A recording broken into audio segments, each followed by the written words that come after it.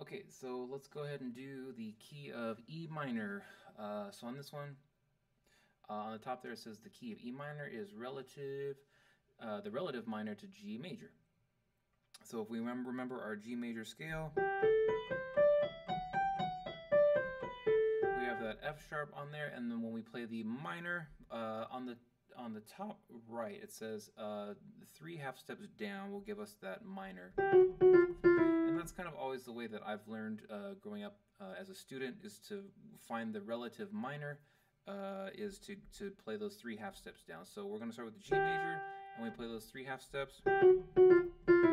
That E is going to be our natural minor. So that's how you can find any minor. If you're not quite sure where it is, you can always take those 3 half steps down. If we were in the key of C, again, 3 half steps down, we have that A minor. So on this one, let's do number 1, where it says play each scale and listen to the sound. We'll do our G major again. On that step number 6, that's where we have our, that's showing our E natural minor. So that one right there is where we're going to have our E natural minor. So G major again, our E natural minor. Let's go ahead and go to number 2. So it says practice hands separately, then hands together. So we have our E natural minor. We're going to just follow those fingers there. 1, 2, 3. Thumb goes underneath to A. 1, 2, 3, 4, 5. Come back down. 4, 3, 2, 1. Over the top with your number 3. G, 2, 1.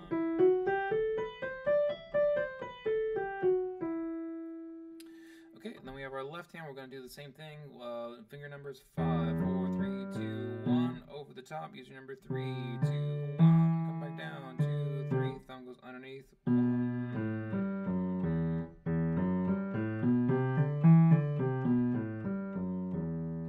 And then we're going to play both hands together.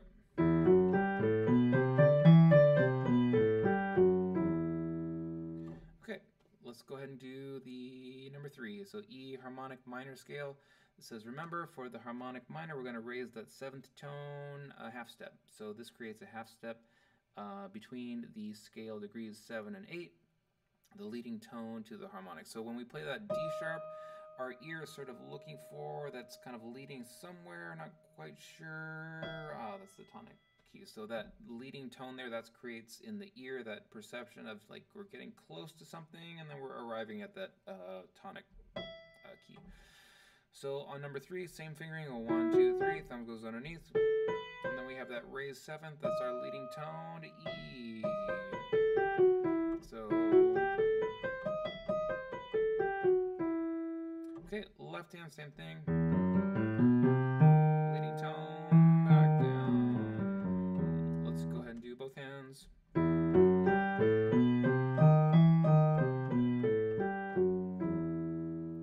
And that's our E harmonic minor. Let's go to the second page where it says primary chords in E minor. We have our 1, we have our 4, back to 1, 5, 7 with our D sharp there. That's our leading tone like we did when we're playing our scale. That D sharp is going to be down there. So we use our pinky stretch a little bit. D sharp, A, B, back to 1. We're going to do right hand. Same thing. So when we put these together,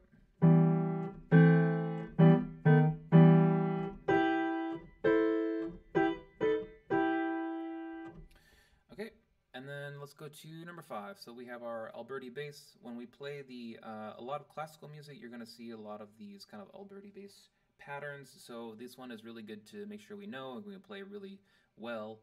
We're going to start with the 1 position. We're going to go to the 4, back to 1, 5, 7, stretching that pinky to D sharp. And let's take the repeat.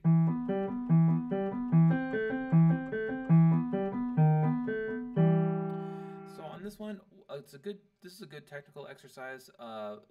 Ideally, you should try and play these ones as fast as you can.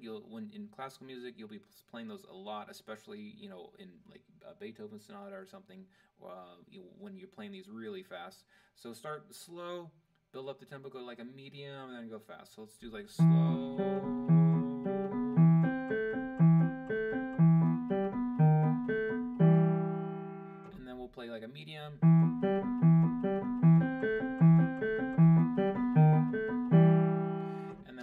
fast.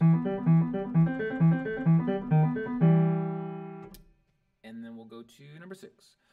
So we have our challenge, 2-octave E minor scales. Let's do these E natural minor, and then we'll do the harmonic minor. So on this one, we're going to follow the fingerings 1, 2, 3, thumb underneath, A, B, C. And we're going to do the natural one, so regular D natural, thumb underneath, thumb underneath.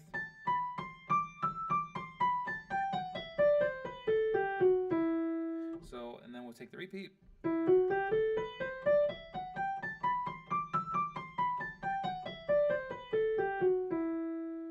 And then we'll do the harmonic, so we're going to raise that 7th note there up to D sharp.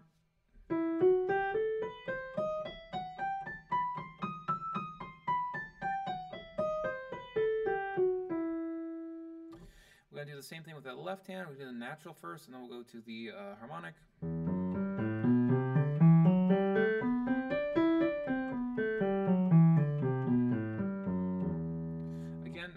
Raising that 7th up to create that leading tone, D sharp. And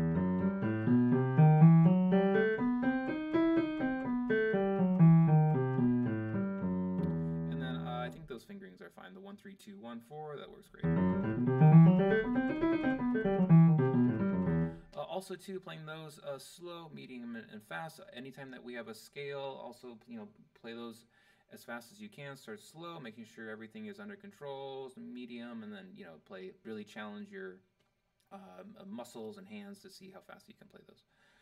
And that's it. So E minor, kind of remembering that natural minor scale, harmonic,